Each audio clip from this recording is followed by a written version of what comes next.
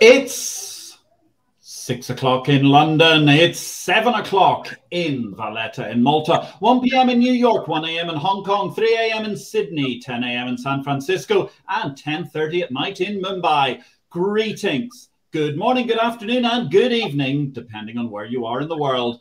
My name is Patrick L. Young. After the summer break, the IPO-VID LiveStream Series 13, Episode 4, that's our 76th episode, ladies and gentlemen, starts here. We can only start with one story, which has dominated world headlines for the past week. It, of course, also involved the parish of exchanges. The end of the Elizabethan era in Great Britain and Northern Ireland and across the British Commonwealth with the death of Her Majesty Queen Elizabeth II, the longest reigning British monarch at 70 years and 214 days. They were preparing children of my era for the Queen's demise at prep school before my wife was born. Come to think of it, actually, the administration of the United Kingdom was planning the funeral of Queen Elizabeth II more than a decade before that, well before I was born. At 96 years of age, after a 73-year marriage and over 70 years on the throne, it's worth noting that barely 1% of her subjects were alive when Princess Elizabeth was born. Fewer than 1 in 8 were alive in the United Kingdom across the Commonwealth when she ascended the throne in 1952. In the parish, I can clearly recall seeing the Queen. She visited the Life floor, that was the Futures Exchange, on the 11th of February 1992. The atmosphere in the pits was febrile throughout the day, and the traders were delighted to cheer Her Majesty and the Duke of Edinburgh as they toured the Cannon Bridge pits. Nasdaq and NYSE deserve our plaudits. They have respectively captured the media in the parish on the death of Her Majesty. An elegant image of the late Queen on the wall of the Nasdaq market site marks for a highly arresting still, while a solemn Lynn Martin, dressed in black, captured the zeitgeist on video as the New York Stock Exchange floor fell silent in tribute to the Queen of Great Britain and the Commonwealth, whose long reign touched every citizen of the world. Ladies and gentlemen, God save the King. Last week, Business Standard newspaper asked the question if the former National Stock Exchange of India CEO Ravi Narain had joined India's list of fallen market heroes. 2 days later, with Ravi Narain currently under arrest and in custody for some days, I think, unfortunately, the clear answer is yes. Ravi's successor as NSE CEO, Chitra Ramkrishna, is also back in custody. Sad moments for the parish and very sad moments for the once poster child of the exchange era, at least the digital exchange era, the National Stock Exchange of India, which I'm sure is going to be working hard to rebuild its image under its new CEO. In happier news, congratulations to my friend and fellow world trader, Laura Mercurio. She's taking the reins at Blockchain Australia as CEO. That's a great move by the Australian blockchain lobby, and one which I'm sure delights all of my fellow world traders in the worshipful company, and indeed everyone who knows the effervescent and brilliant Laura from her many works across the investment banking industry. Of course, meantime, there's also a massive energy crisis story we're talking about here, and we're heading into winter. The incredible blitzkrieg impact of Ukraine's fight back over the last week cannot be underestimated, leaving us today to wonder in Exchange Invest, the magazine of the Bourse business, is it curtains for Mad Vlad? I don't know, ladies and gentlemen, but I'll point you in the direction of an article I've published today on LinkedIn and Medium, because it strikes me it could well be the case that we have mispriced everything, and come early next year, things could look a lot more optimistic. Have a look at that article if you get a chance after this show. Our guests today, ladies and gentlemen, are Guy Melamed and Magnus Almqvist. They are respectively representing Exberry building cloud-based exchanges. Of course, you may recognize Magnus. Previously, he has been on this show, episode number 22, where we were talking about the front-to-back digital exchange experience. And indeed, therefore, Magnus is in illustrious company as one of only 3 people so far, alongside Christopher Messina and Christopher Giancarlo, and therefore the first person not called Christopher to make it back onto the IPO-VID show. show. Guy is debuting this evening. Guy is a co-founder and CEO of Exberry, the exchange technology pioneer who are revolutionizing markets. Guy's been selected by investing.com as one of 12 fintech leaders that are shaping the industry. Magnus has a solid understanding of exchanges and their evolving ecosystem universe as head of sales at Exberry with over 20 years experience, including head of sales at Aquis Exchange, heading Smart Group's London office, and as CTO of the London Stock Exchange Group's EDX. And may I say, it's a delight to see some of our viewers already early with the comments. Good evening to you, Ian Bonsor. It's lovely to see you. You were first man in today. And also good evening to Ian Miller. It's a delight to see you as well. Not sure who's added this comment, but we echo that this evening. God save the King, ladies and gentlemen. So, to our guests, to our incredible show today. And thank you, Chris Messina. It was you, I do believe, who's been saying God save the Queen. I know you've been in London this week, sapping up the incredible atmosphere of the emotions of the British people. Guy, where in the world are you today? So good evening, Patrick. Great to see you and great to be on your show. We're from Tel Aviv, 8 p.m. in Tel Aviv. And let me start by offering my sincere condolences to the British people, royal family, Commonwealth, our partners and customers from around the world for the death of our beloved Queen. Thank you very much, Guy. Welcome to the show. And Magnus, where do we find you this evening? Hi, Patrick. Thank you. And thank you for that amazing welcome. It's great to be back on the show, of course. So I am based in London, central London. Excellent. Good to see you coming to us today from central London. So, Guy, tell us a little bit. Give us the high-level introduction to Exberry. So Exberry is actually have invested many years in developing the next generation of exchange infrastructure. So we collected most of the problems that we encountered in the industry. And we developed first of its kind, cloud-native trading and matching engine, which is asset agnostic, could tag along to your proprietary and legacy technology.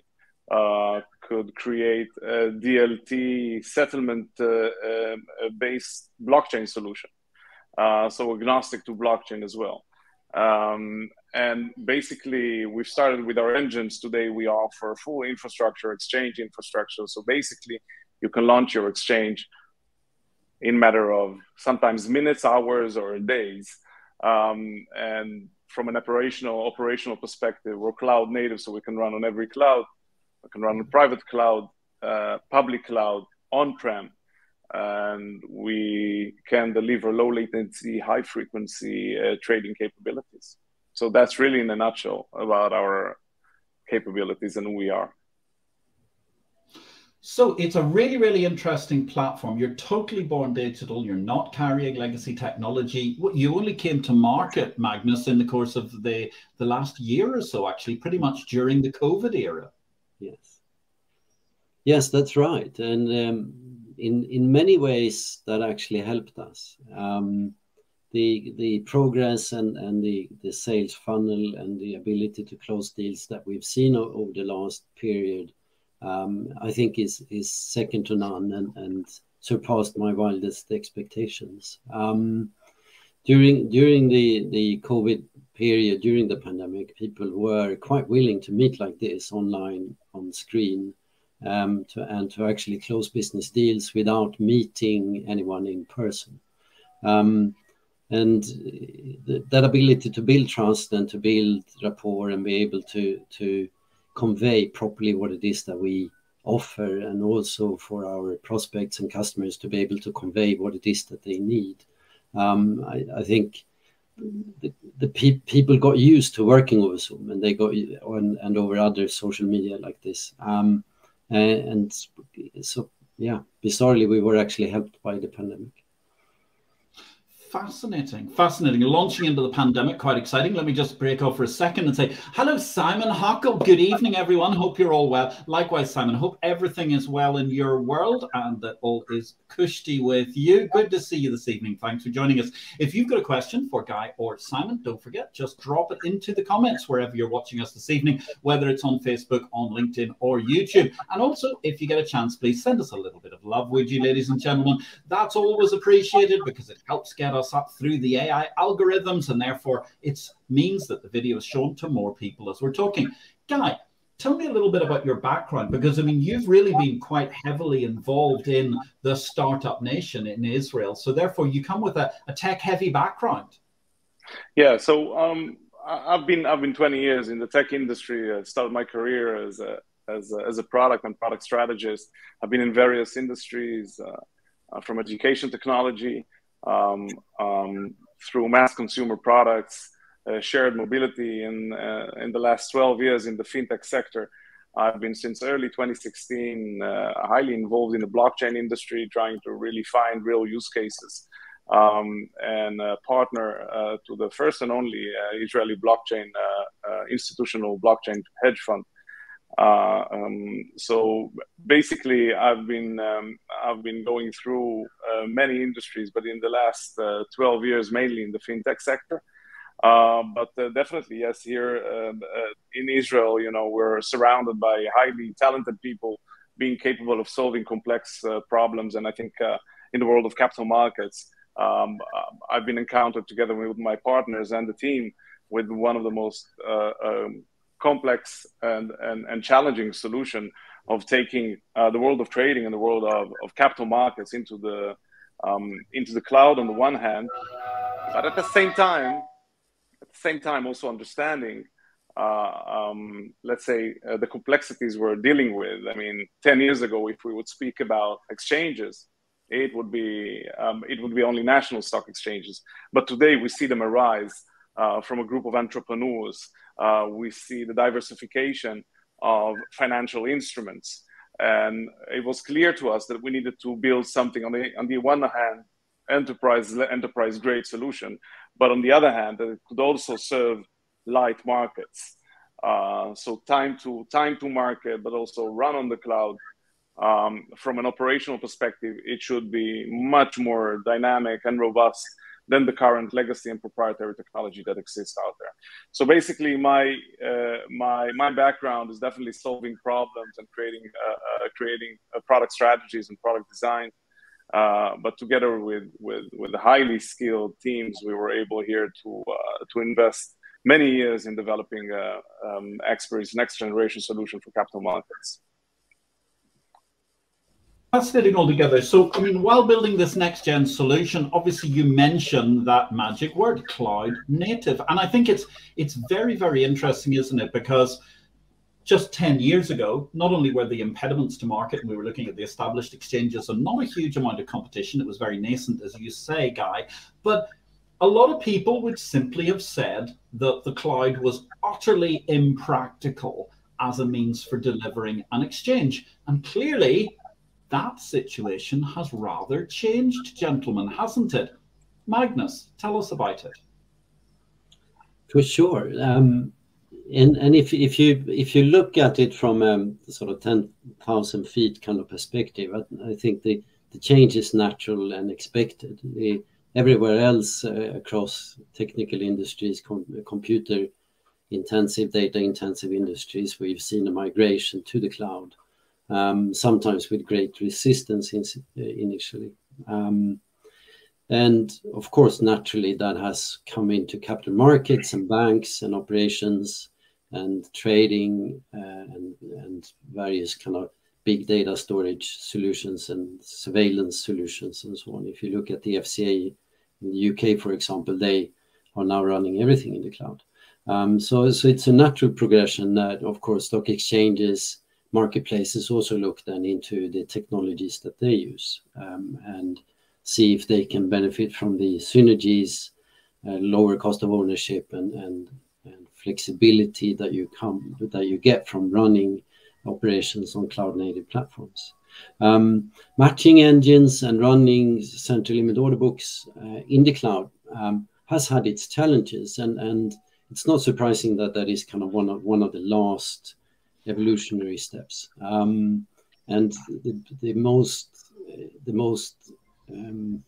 easily accessible difficulty to kind of mention and discuss is the distribution of market data, where you need multicast to put forward a fair and orderly market, and that is a nut that we've cracked, together with also, without cutting any corners, building from the bottom up a cloud native and SaaS delivered platform. And we're seeing the benefits now. Our customers, our clients, our prospects are seeing the benefits of how we can deliver these services. And we're just at the beginning. I think it's super exciting. Well, that's it. I mean, it's the beginning of a journey. Obviously, as you said just earlier, it's a very exciting one, because it's almost been, in some ways, quite oddly, turbocharged as a result of COVID, rather than actually being the opposite, where so many businesses were finding it difficult to manage to move forward during the course of COVID, which certainly makes for a very, very different story. Let me also just break off by saying that I'm delighted to see we've got a number of messages this evening. Sorry to hear, Chris Messina, that you're in a bad reception zone, but of course you'll be able to catch the replay, as will many others, because this show will be instantly available for replay on Facebook, LinkedIn, and YouTube as soon as the live is over. Hello, Max Butty. That was guest number 002, our very first guest there, Chris Messina, and one of our most recent guests, Max Butty from the Swiss Exchange, the Swiss Digital Exchange, I should say, that arm of the Swiss Exchange infrastructure. And it's lovely to see you. He was guest number 69 in our pantheon of guests during the course of this show. So, okay, very interesting, because, I mean, you hit a number of things there, but, you know, let's jump to one thing that really intrigues me. I mean, everybody gets very excited about latency for super liquid products. How does latency work in the cloud? So, you know, the issue of latency, first of all, it's solved. Okay, there are several words when we speak about cloud. Everyone immediately, you know, raise several issues. One would be latency, the other one would be security. How can we trust it? So it really depends on, you know, on what you want to achieve and what is the transaction rate you have and the amount of transactions you're running per second. Just to make things clear today, when I mentioned we're doing high frequency, low latency trading, we can do millions of transactions per second in microsecond latency. So faster and more stable than any other on-prem solution today on Earth. Now, this is to start with. So basically, latency, it has to do with the amount of transactions you wanna run. It has to do with the hardware you'll choose. Okay, in contrary to the hardware our colleagues are using around the world, they're buying the most sophisticated hardware, and a year later or 2 years later, they'll need to invest millions and tens of millions of dollars. So I think Magnus mentioned it before. So the cost of ownership here is crazy. So suddenly you're stuck in a non-innovative phase. So as for latency, when, you know, we plan the game from the get-go, and once we plan it, Patrick, you can reach the best latency, and sometimes much better than the ones that you have achieved on-prem solution, and on a much more cost-effective way. So yeah, that's on my side. Magnus, you want to add anything? Yeah, Guy, I think you frame it really well, and I think low latency, high frequency trading, you are bound by the laws of physics. You can't kind of, there isn't a magic wand that cannot just solves all your issues. So whether you're physically located in LD4 here in London, for example, or if you are located in a cloud data center, you're still facing the same challenges. So you have to, of course, work with the data center partner, be that cloud-based or physically installed, where you can address the issues at hand. And as Guy is so eloquently putting it, it depends on what you need. It depends on what you want to achieve. So of course, proximity, hardware, distance between the matching engine and the algo, etc. All of those things matters, and it doesn't matter if your data center provider is cloud-based or physical. It's the same questions and roughly the same answers. Yeah, naturally, last but not least, and it has to do with how we've built our tech. And that makes our tech in the cloud, when we say it's native, it's not exported from an on-prem solution to the cloud, hence stuck in terms of robustness, in terms of scaling up and scaling down. You know, there are a lot of advantages once you created a machine which is native to the cloud. So that has also to do with the tech that we've developed and the years of R&D that we've invested in our engines and our infrastructure. Yes, I think that's a very, very good point, isn't it? Because there's so much that people think about, well, you can just move everything off into the cloud, which is a bit like taking your furniture at home and then deciding that you're going to leave it all in one of those access storage warehouses that are littered all over London and the United Kingdom. I mean, yes, it works, but actually then you can't sit on your sofa in the same way that you used to because it's no longer in your living room. And when you've actually designed the whole atmosphere, the whole environment, that therefore your code is digitally native in the cloud, it makes a huge difference.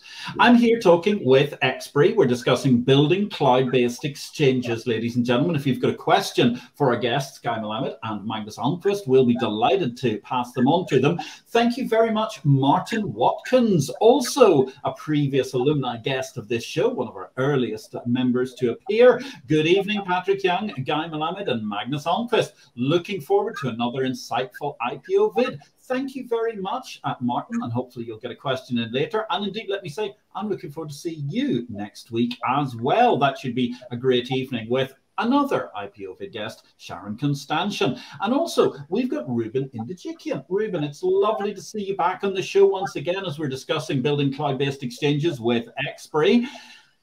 Your comment is a very well-made one. I hope online exchanges matching sellers with buyers will help SMEs to engage in international trade and get access to trade finance.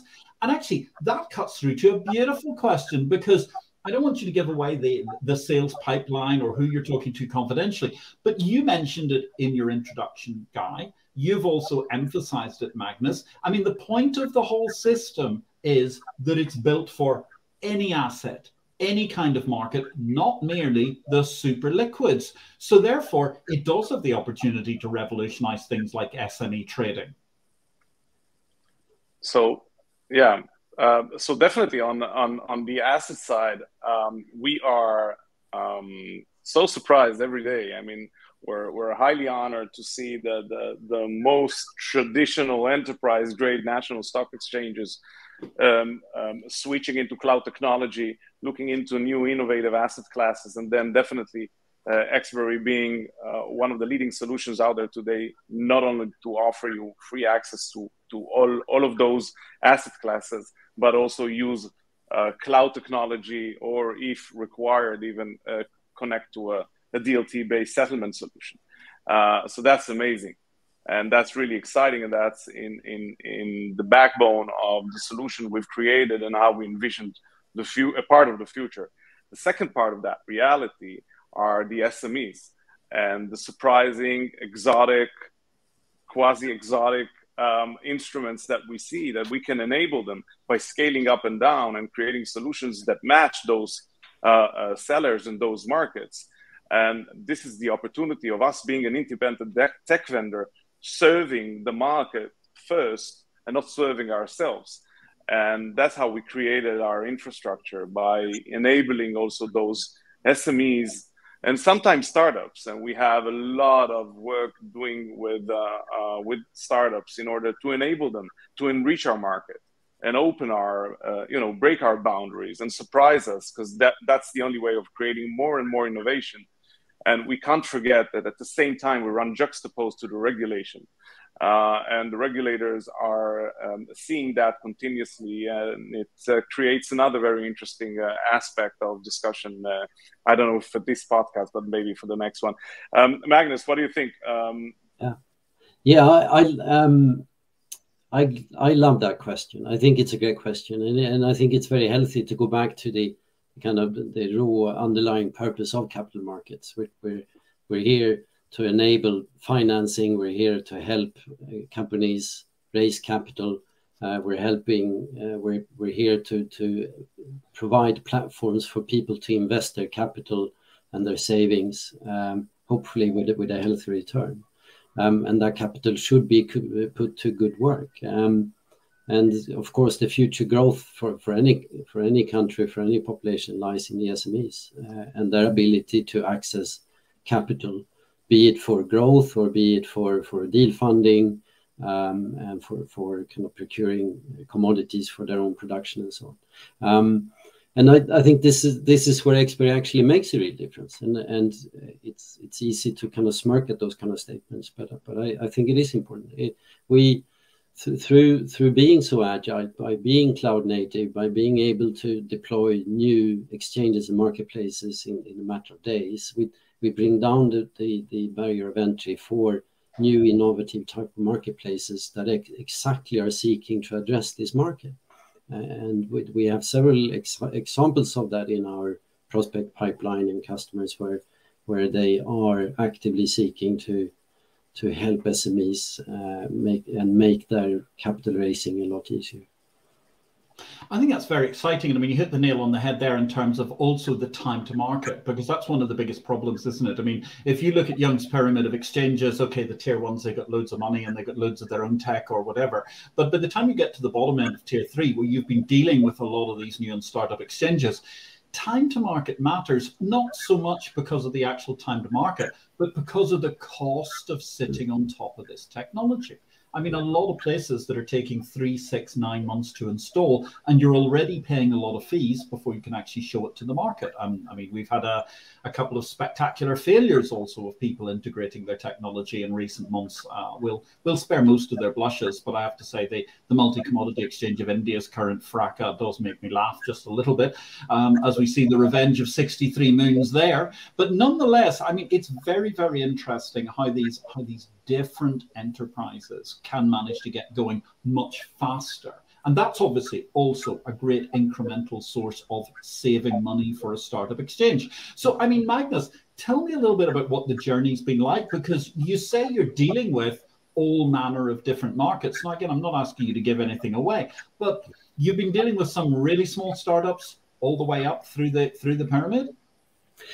Yes, we are, and for sure that makes our life very interesting. So one meeting could be with a sort of a guy and his dog with a bright idea, and they are pre-funding, and they are looking for how can they kind of materialize their great ideas, and the next call is with an incumbent sort of tier 1 or tier 2 stock exchange, looking at how they can gain efficiencies from working with someone like Exberry. And we have a very strong message to both of them. And I think that really speaks to the strength of our technology and to the people in the company, that we can help both of these very different types of prospects to excel.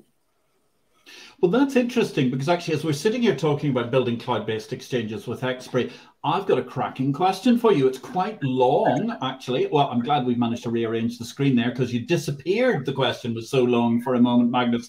Let me read it to you. It's from Martin Watkins, because that's talking about another issue. You've just talked about the whole opportunity to manage to distribute markets. How has Exberry addressed the regulatory operational resilience requirements for cloud services to be resident in the respective jurisdictions? How cost effective is it to operate in 3 or more availability zones where they need to be located in different jurisdictions? Magnus, would you like to start on that? Sure, I can start. I mean, it's a great question, first of all. I think, and again, it's you can't cut corners, obviously, and you need to be in different availability zones. You need a primary and a DR, and maybe even a third backup in a third availability zone. but that's also true for physical install.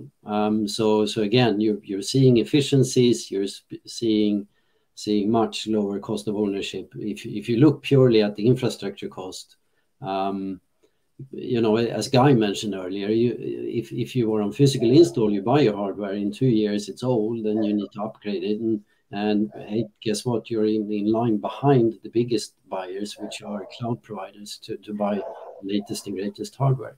So to have these 2 or 3 different installation sites with a reliable cloud provider, where you've also invested in a strong, good relationship with them, you will see great benefits and a much more flexible ownership.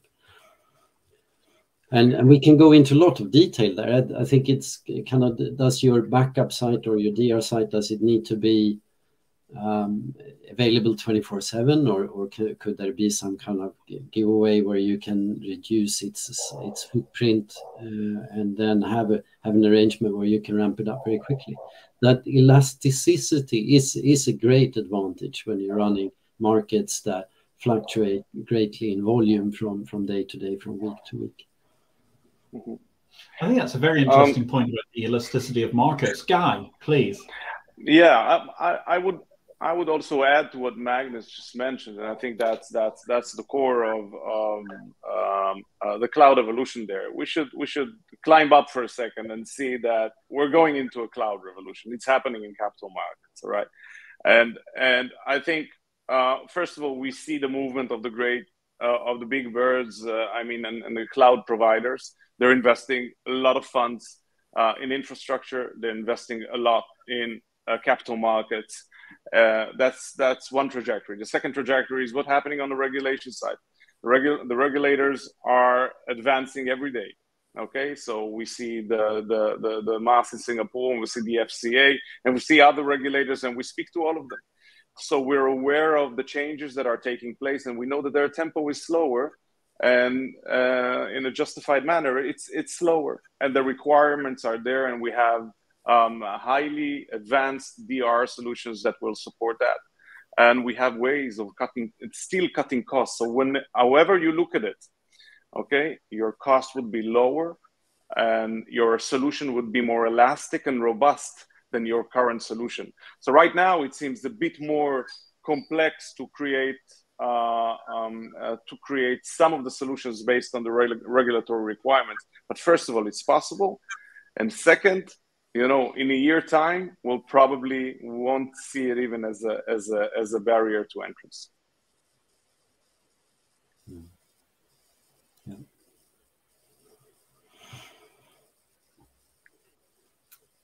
Can't hear you. Sorry, I was muting myself against the noise in the background. The interesting part about that is that, of course, then the physical cost of installing is always going to be more expensive if you try to do something on-prem across different areas than it is if you're super flexible and in the cloud across several areas. It goes without saying.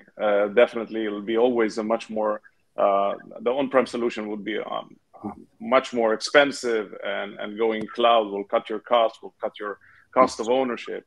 And just reverting back on the point before that, even when, you know, especially for the big enterprise players, tier 1s, tier 2s, and tier 3s, you know, that are waiting sometimes for years to get their tech, and then they need 50, 100, 25 developers to accept the tech and deploy it.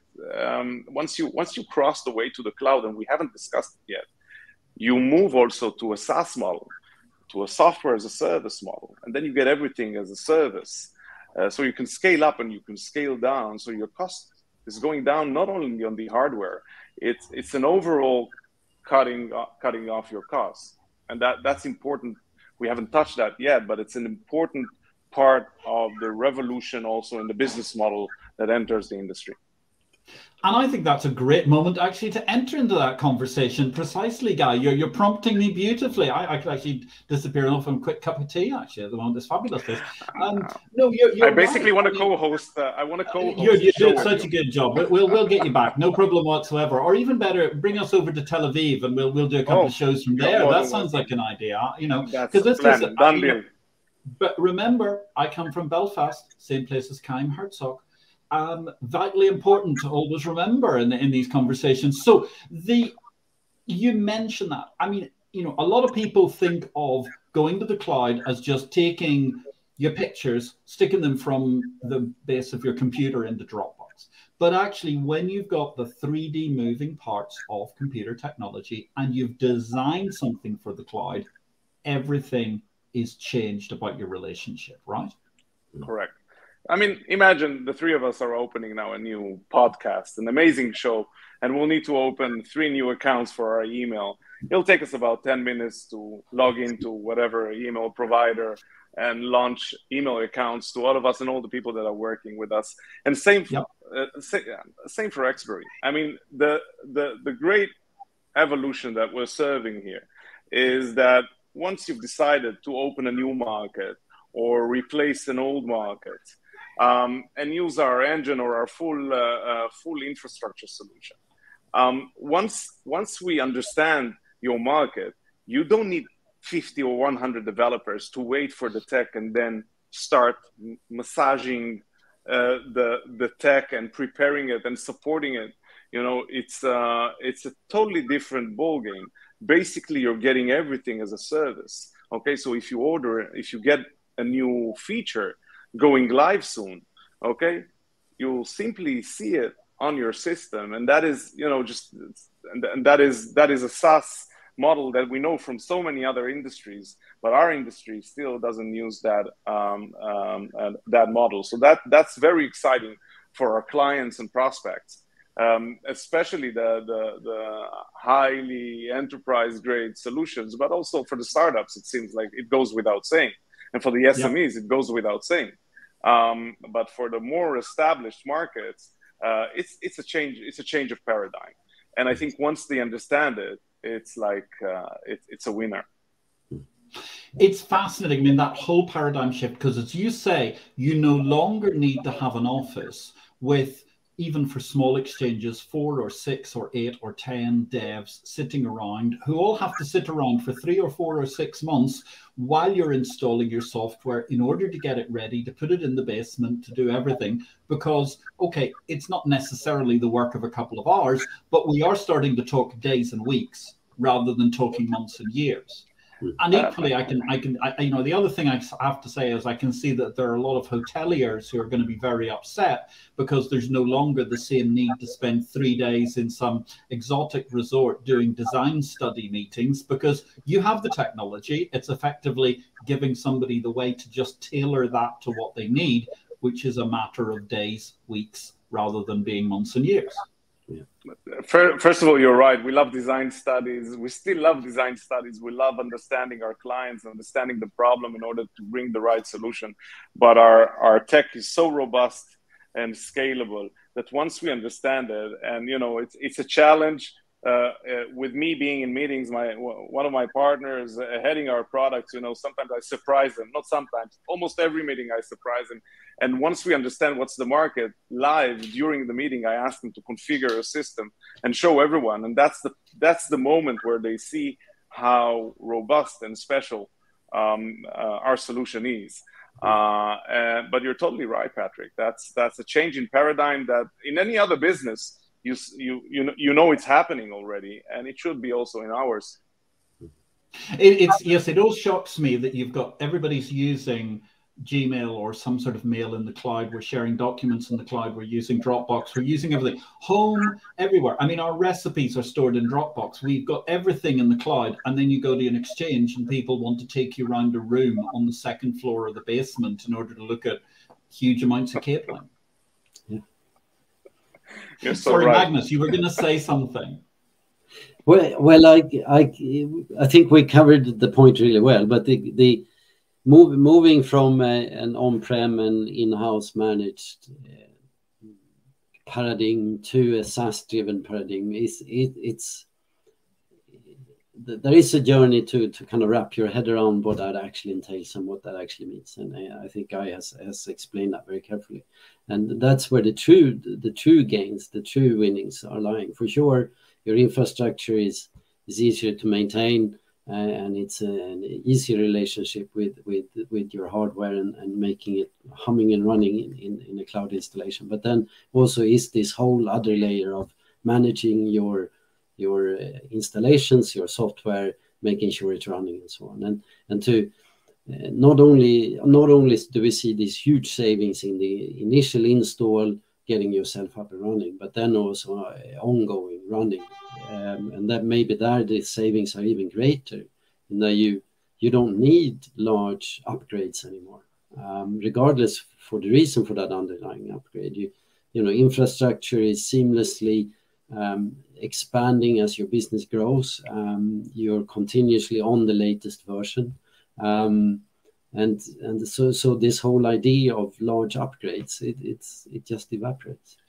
So the large upgrades evaporate, and also then presumably on an ongoing basis, a client exchange can compress what has been the classic IT team down to some systems administrators. And I mean, actually, what do you need then if you're using Exberry as your IT team? That's a great question. And that varies from exchange to exchange and how their sort of wider system picture actually looks like. But when it comes to managing the technology, the services, the solutions that we provide, and then it's all business management. And of course, having the in-house ability to challenge us and to manage us properly and to ask the right questions to us. But chiefly, you can really be focused on setting up and configuring and managing your markets, your customers, and the assets that you're making available for trading. Very interesting. Let me pop over to Ian Miller. Hello again, Ian. Lovely to see you this evening. He's asked another long question. How does the latest nuance of cloud-based exchanges fit within the rollout, which is underway across all exchanges, of regulation to all crypto businesses?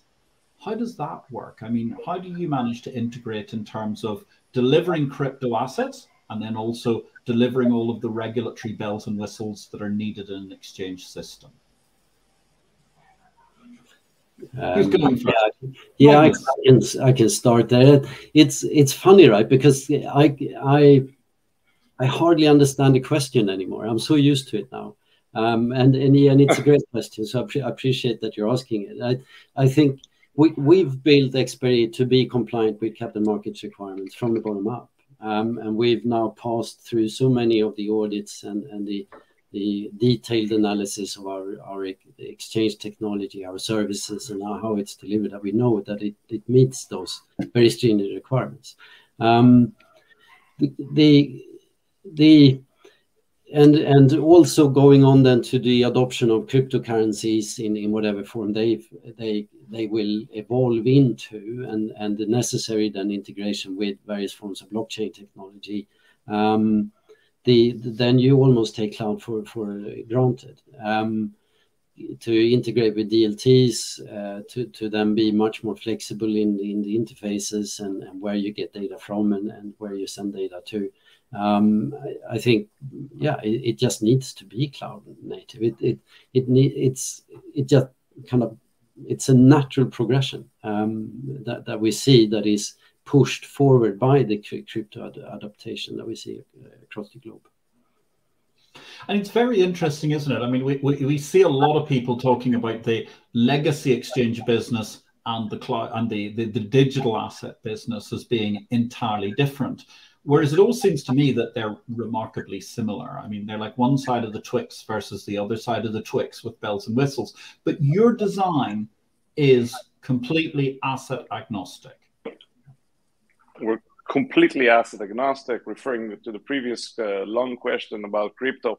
Crypto assets will run on the cloud. As a fact, the DLT solution has to do with a real use case of blockchain technology, which is something else which connects to your current question, Patrick. And I think one of the major differences would be the settlement solution, which are blockchain based. And there we might see maybe change in a difference in approach from one geo to another. But once you speak about highly liquid assets, then one will need to adopt a DLT solution in order to support this kind of business.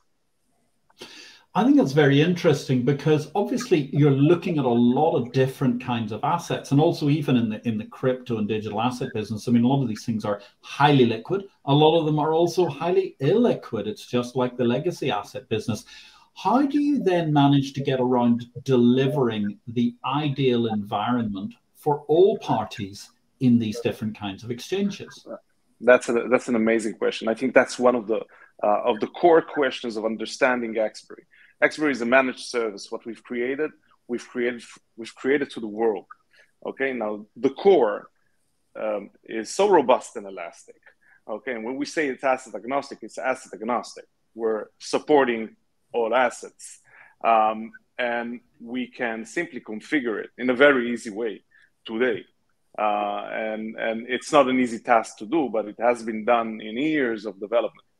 But that's the backbone of everything we've created, and that's now it's the fun stuff. You know, you come with a blockchain-based asset, highly liquid, needs settlement on a certain blockchain with very, let's say, specific topologies like every instrument has. Okay, once we understand it, and that's the design study you mentioned before, or that's the chat we're having on a cup of coffee, just to understand what you want to do with this instrument, how you're going to trade it. And once we understand it, it takes us really not a lot of time to configure it, and then you can run with it. Fabulous. I mean, that makes a really, really interesting discussion. And I suppose, and I'm quite shocked actually that we haven't heard this while we've been discussing building cloud-based exchanges for the last 45 minutes. Well, what exactly then are the pitfalls to going into using and building a cloud-based exchange? What is what? Sorry, I couldn't hear the pitfalls. So that's all right. What are the pitfalls? Yeah, go ahead, Magnus. You want to start? Yeah, well, I can give a couple of snippets. I think we're living in a what fundamentally is a very mixed world right now, especially if we're looking at the crypto adoption. So we have exchanges, marketplaces that are operating in a kind of near real-time settlement environment. So certainly T+0 settled. And then we have a large bulk of institutions that represent the lion's share of the invested capital in the capital markets world, where things are settled T+2 or even longer. And to marry those two, to live in a mixed world with different settlement cycles and different reconciliation requirements and different support levels in the kind of post-trade part is one of the big challenges, I think, for anyone who wants to bridge both of those worlds. So I think that is one of the big pitfalls. The other thing to really carefully think about is as always when you launch something, is kind of who are your clients, who is your target audience, and how will they connect, how will they reach you, and what are their requirements, and then make sure that you can meet those. And with most cloud providers today, you can. But you need to think about it, and you need to have that conversation with us and with the cloud provider of your choice. But in essence, what you're actually saying is that most of the problems that you're going to have in the cloud are actually the same problems as you're going to have if you're on-prem, if I may say so. I mean, there's no fundamental problem with going to this exciting new managed solution, software as a service, having your market in the cloud, that actually is a new bump in the carpet. Although I suppose some people may say, I mean, surely there must be some sort of an issue with latency. I mean, I think probably, at least to the average human, they think, well, there's got to be kind of some sort of a latency issue. How does that actually manage to work in the cloud? Sure. So if you're high frequency colo and you have participants that worry about the length of fiber from the POP to their algo, if that is your predominant kind of target customer base, then you will need to work very closely with a cloud provider, because you need to make sure that the racks that your servers are sitting in are well known and well understood, and also that same cloud provider can provide access in racks that are very close, and you in effect mimic and MD4 setup by using a cloud provider to do that. That is today possible, but it requires a lot of homework and a lot of discussions, etc. But for sure, in that very niche space, then those are challenges. And actually, sorry, just one thing that occurs to me as we're talking here, you mentioned cloud providers.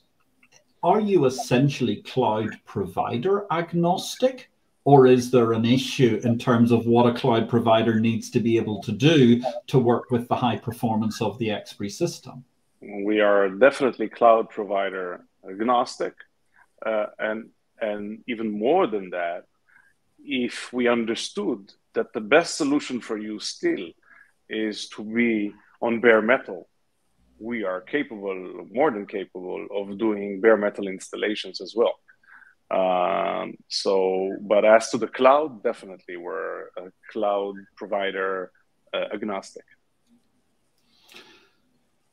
Excellent. Excellent altogether. Got a couple of questions, comments. Thank you very much for the love. Beata Young, John T, a very interesting discussion this evening. It is a very interesting discussion, building cloud-based exchanges, I think, all round. And there are so many points about this whole new world of thinking that are just absolutely fascinating in relation to where we've been previously with how markets work. So therefore, Magnus, give us a little flavor. I mean, what are the sort of markets that we are hopefully going to expect to see on Exberry in the near future? Sure, that's a great question. And I actually have two separate answers.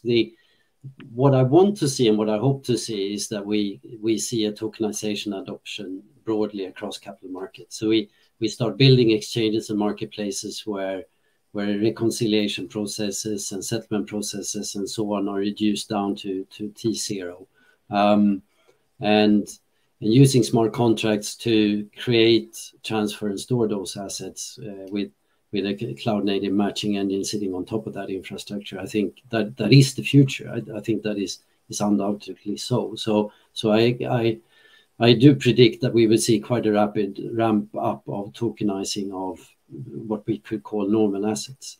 The other answer is that I just don't know. It's so exciting. The innovation, the rate of innovation, the new type of assets that we're seeing, the type of exchanges and marketplaces, and the innovators behind those marketplaces. It's completely new type of players, and they are also reaching out to a completely new type of investors that are used to a very different way to absorb information and make decisions, and then their expectations how to access these investment products.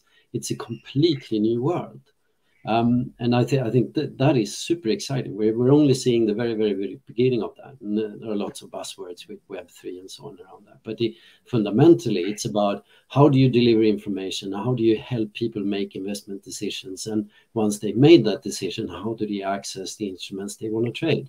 And that world is just going to change completely over the next several years, and we're part of that revolution. And yeah, I keep saying that it's very exciting. I think that's enthralling altogether. So therefore, actually, I think that leads us really elegantly to, the final question of the show, which is really, where do you think the revolution goes next? And in some ways, maybe you've answered that, Magnus, but perhaps you've got something to add to it before we go to Guy.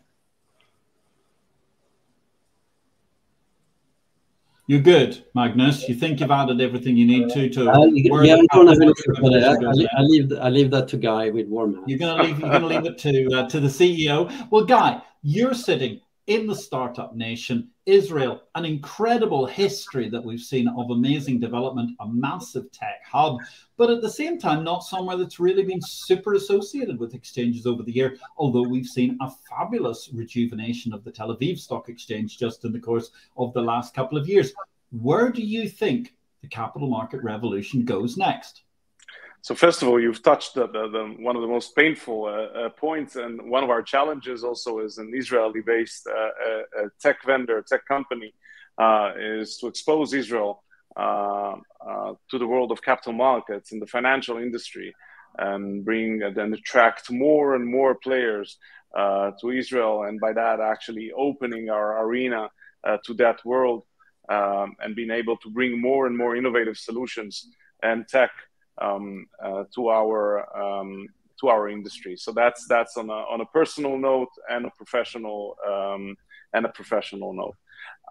As for the industry, I definitely think that the last research that I read said that the tier ones and the tier twos of national stock exchanges will move to the cloud only around 2026 till 2028. I believe that in the coming 12 to 24 months, we will see most of the tier ones and the tier twos move to the cloud already. Okay, we will see this innovation using also cloud-based matching engine, native matching engines, which are cloud-based. We'll see them integrated already. Today, having Exberry is the only one out there, but hopefully we'll see that evolve. I believe we will see more and more DLT-based settlement solutions, and that's really pending on the regulators in different geos. But I think it's one of the most real use cases that I've encountered. Again, using centralized order book, and that's something we believe and stands behind Exberry and our industry. So that is definitely another thing I'm looking forward to. The change of investors. I mean, today, looking at 18 years old, investing in a different way, and by that creating new markets and new innovative instruments. I think that's intriguing, and I think that's one of the major changes that will create new entrepreneurs and new markets. And that's what I want to see. I want to see the diversification of instruments in the coming year.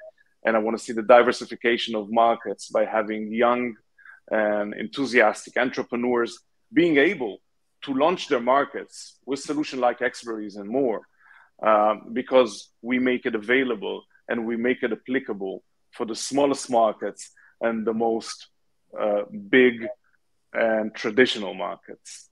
So that's from my perspective. I hope it's enough. I have more if we have another hour.